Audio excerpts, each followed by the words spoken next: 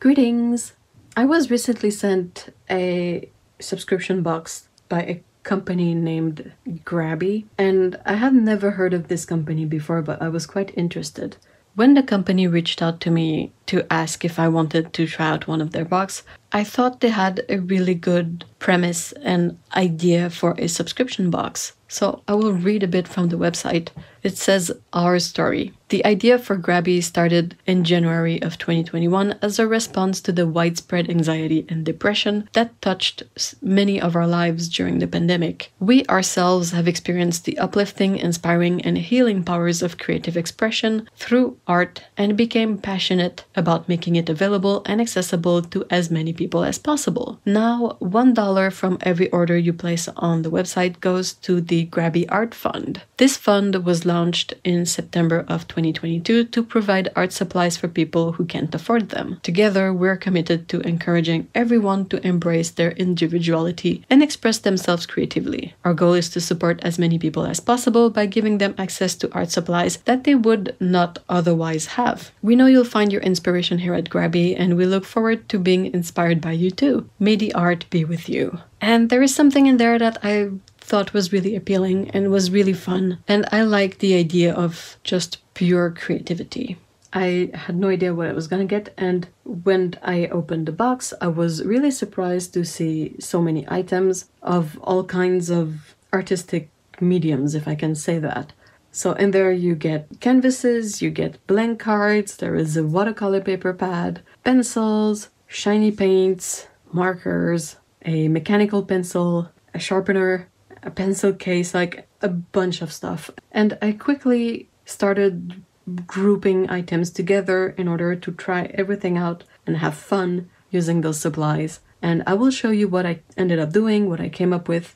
I hope you'll find it inspiring. Alright, so I started with the two small canvases and I combined these with the gold pump pen, you know, those pens, and with these opaque markers. I don't know for sure if they are acrylic paint, but they are quite opaque, and when I swatched them, they came out looking, you know, good on dark background and on light background. And I had a dark canvas and a light canvas, so I thought, let's do something with that. I didn't have much of a plan, but I ended up doing these illustrations of a golden cat in foliage, and I had a lot of fun doing these. I didn't sketch beforehand, I just, you know, improvised, and also used the gold to paint the sides of the canvas, because I love this gold. I was super pleasantly surprised by how nice and shiny this gold is. You can see it on my swatches, it looks super good on both background, and I was able to layer it to have an even finish. And I had to layer these quite a bit too, especially on the dark background, because they are more opaque, but they're not completely opaque. Now I ended up using a white acrylic pen and a black acrylic pen in extra that didn't come with the box, because I wanted to clean up the line and the edges and also correct a few mistakes on these. I was able to draw in with the white and then draw with the colors back on. So that was a lot of fun, honestly. I didn't expect to enjoy these supplies as much. I'm not familiar with canvases all that much. I think this is the second and third canvases I've ever drawn on. And it was super fun. So that's what I did with these canvases and these supplies. So while I was on a shiny things roll, I decided to combine these glittery paints with the card bases. What I first did is I used this mechanical pencil to make my frame in the middle. I still have to erase those bits, you know, the guidelines, but that's what I did. And once I had the frame, I used another card to do the rounded corners in there, like this, and I did it all around. And then to draw the shapes, I used various items from the box. So I think this one I used this tin. For these I used the pencil tin, like various corners, and for this one I used the sharpener. And I just overlapped shapes that I traced with the mechanical pencil, and when I was, you know, satisfied with my shapes, I used the water brush, but I used it to empty. Water brushes are still a tool that I find really hard to use, so I just used this like a regular brush and it worked really well. I pre-wet the shimmery paints and then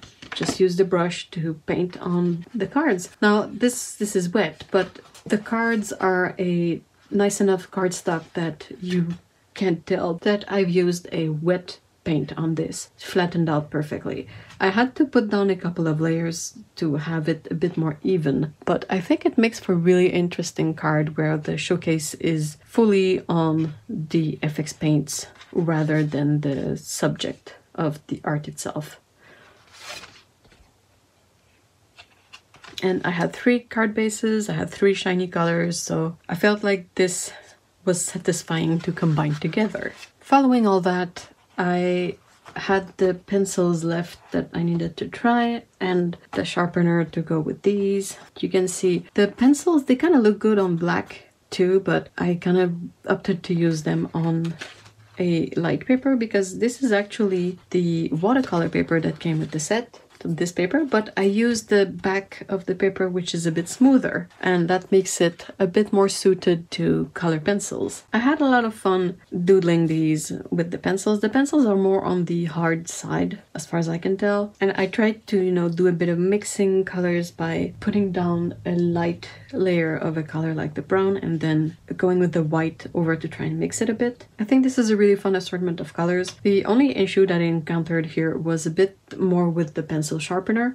It's a clever design that has a kind of a little thing here on springs, and the advantage of this little door here is that whatever crumbs are in here are not gonna fall out and make everything dirty. But at the same time, if the lead breaks in the sharpener and you have to push it out, well, it gets blocked by this, and I haven't figured out if there's a way to easily remove the stuck lead. Like, this is why I have a toothpick. I kind of had to push the lead loose, the one that was stuck, and then fiddle with the, you know, this until it fell down. So that was a bit trickier, but still, I like the idea of a sharpener that doesn't make everything dirty in your pencil case. So that's how I used this. And at this point, so I have used most of everything in this.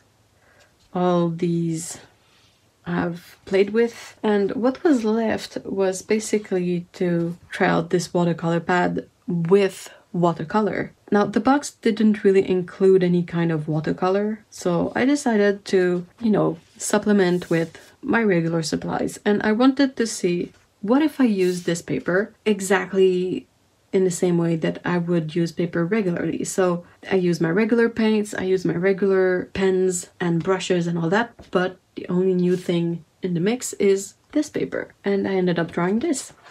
This is cellulose paper and it is cold pressed, but it has a really light texture. It's not too in your face, and also for cellulose paper the texture is, you know, nice and even, but not too repetitive. It took to my pen really well. I was able to ink everything nicely. I had a border of masking tape, which I was able to peel off relatively well. It still tore a bit of the paper in places, so that's a small issue. And then I took my regular watercolors on this, and I feel like it worked out really well. The only few things left in the box at this point are the pencil case, the leads for the mechanical pencil that I didn't have to, you know, change, a swatch card for the shimmery paints, and 2 stickers from the company. This pencil case, even though I didn't really use it, I think it's really nice.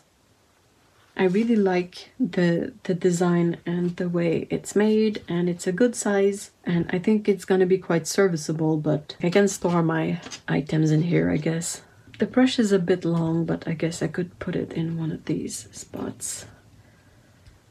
And I could put the other pens in here and just like roll it up and have all of my pens from this box in this roll, which, you know, is not a bad idea. Overall, I'm super happy with this box, honestly. It's something different to what I've tried before, in the sense that most of the subscription boxes I've tried before had a theme or had a topic And I feel like with this one, the fact that it doesn't have one made for a really refreshing experience. I was left with a bunch of supplies, and I had some mediums, I had some surfaces, and I had a bit of everything, and it was up to me to figure out how to use this stuff up, and it was really, really fun. I was so pleasantly surprised, and I had such a good time finding projects for every supply in there. So yeah, I think this is a really, really fun box, and if you like this kind of variety assortment of items to play with, then I would suggest that you check it out. I'll have links in the description, as always. I would like to know what you think of it, if that's the kind of box that would appeal to you, and